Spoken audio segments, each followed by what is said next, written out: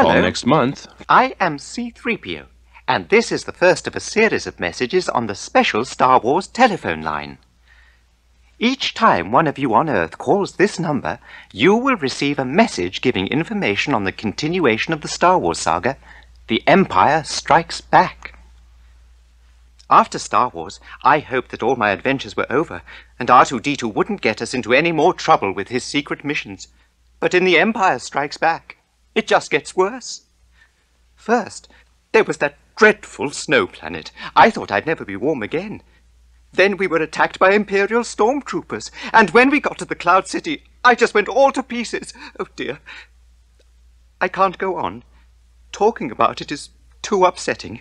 You'll just have to see it for yourselves when The Empire Strikes Back comes to a theatre near you on May the 21st, 1980. Call next month for new message. Tatooine was just a big ball of dust until R2 and 3PO showed up, but since then, my life hasn't been the same.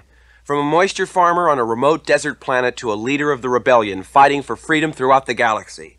But now the rebellion faces even greater odds, and I must be ready. I must follow Ben Kenobi's teachings, learn more about the powers of the Force and becoming a Jedi Knight, if I'm going to be prepared for a confrontation with Darth Vader.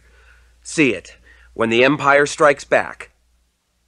The Empire Strikes Back comes to a theatre near you on May the 21st, 1980. Call next month for new message. Till I ran into Ben Kenobi and Luke Skywalker, I had myself a pretty good little operation. They wanted a ride to Alderaan, and they're willing to pay enough so I didn't have to ask any questions. Now I'm in the middle of a rebellion. I'm spending half my time dodging Imperial ships and the other half avoiding Her Holiness. Not only that, but Jabba the Hutt's got a price on my head and he's put Boba Fett on my trail. Something tells me it's not going to get any better when the Empire Strikes Back. The Empire Strikes Back comes to a theatre near you on May the 21st, 1980. Call next month for new message.